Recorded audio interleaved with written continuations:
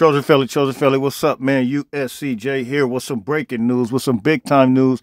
USC is on flip watch with quarterback DJ Lagway. Listen, I'm very high on this kid. Listen, I was very high on him when we got the visit from him. You guys, I don't know if some remember, those who have been subscribed for a while now, DJ Lagway he came and made a visit to USC, and I kind of compared him to a guy like just his frame, his physical size, how big he is, how he whips the ball out. To me, he looked like Dak Prescott when he was at Mississippi State. He's just a big guy. However, he has more tools than somebody like Dak Prescott. He can absolutely wing it. We're getting ready to take a look at his information real quick. USC is in talks with DJ Lagway the night before signing day. Let's take a look at his information real quick. Let's go. Here's just a brief look at DJ Lagway. You guys can just see him just whip that ball around. He puts it just right there on point, man. You guys can hit me. Let me know what are your thoughts, man. I absolutely love this kid. This was at the Elite 11, and DJ has so many tools to work with, man.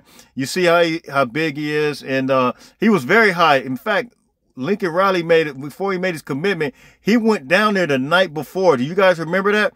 And everybody was wondering, like, what was Lincoln Riley doing in Texas? But Lincoln knows what he sees in this kid. I see the same thing that Lincoln sees in this kid. It's straight up go time with him. It's on and popping. It's on and cracking. I would go the night before. Matter of fact, I would catch a flight tonight if I was Lincoln Riley and head right to Texas and go take a look at and talk with DJ Lagway. That's how important a guy like this is. He's currently committed to Florida, but he is absolutely on flip watch.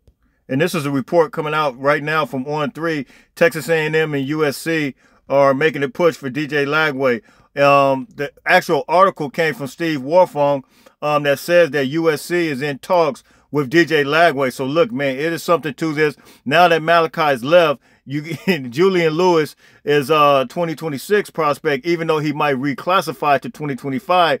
USC absolutely has a real shot to straight up get DJ Lagway the night before signing day, man. You guys can hit me in the comments. You guys can tell me what you think. Is it go time or is it go time? Is it on the pop or is it on the pop? Listen, I'm very hot. And so it's not a coincidence that Malachi would transfer and then a guy like DJ Lagway, knowing that you got a guy like Will Howard possibly coming in.